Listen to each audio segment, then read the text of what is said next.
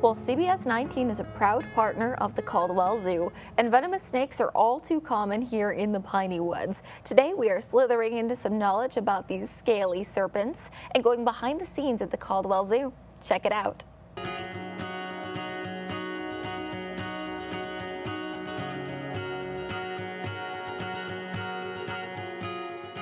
In East Texas, we are no stranger to snakes, especially the venomous kind. I'm behind the scenes at the reptile house with Caitlin Lenhart, supervisor of reptiles here at the Caldwell Zoo, and we're joined by two super cool snakes.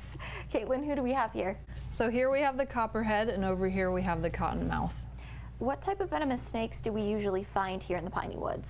So most likely you're going to see a copperhead or a cottonmouth. Sometimes you can find a timber rattlesnake, or they're sometimes called a canebrake rattlesnake, but they're the most common ones. If you happen to encounter one while you're out, say, hiking on the trail or just in your own backyard, what is the best course of action?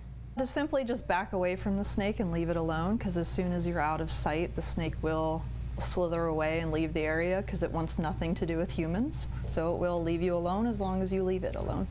And if you do happen to get bitten, what is the best way to proceed and keep yourself safe after the fact? Just calmly and quickly get to the hospital as safely as you can. Generally, if you're a healthy adult human, you have plenty of time to get to a hospital, but if it's like an elderly person or a child or a pet, or if you have underlying health conditions and you get bit by one of these snakes, is a little bit more serious of a situation. Also, their venom causes some swelling, so if you get bit on the hands, if you have rings or jewelry on, you're going to want to take that off. Or if you get bit on like the lower leg, you're going to want to take off shoes and socks to allow some room for the swelling. What time of year do we usually see these guys out and about in East Texas? Spring, summer, fall, and during the spring and the fall is when you'll see them around during the day, but in the summer it is way too hot, so they're more active at night.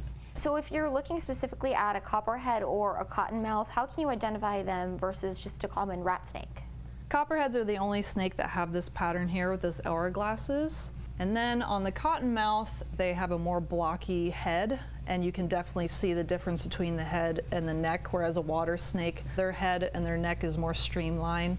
Also, cottonmouths get their name because they do have a white mouth, and they will flash that mouth at you as kind of a deterrent or a warning.